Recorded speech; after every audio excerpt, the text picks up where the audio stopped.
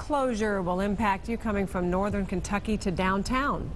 9 News reporter Bryce Onslinger is live in the newsroom with what that closure means for drivers. Bryce? Well, Clyde and Julie, the ramp from Interstate 275 east to 471 north closed tonight, and it will remain that way for the next 10 days.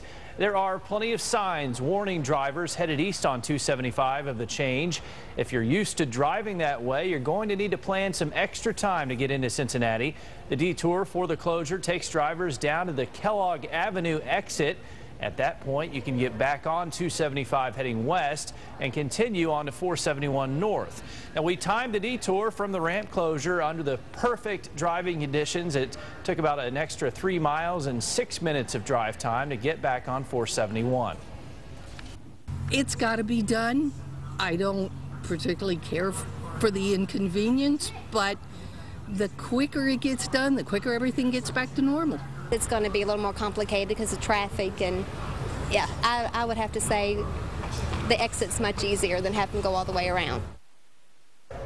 And the ramp will be closed until the morning of May 14th. You can find other alternate routes on our website at WCPO.com. Clyde?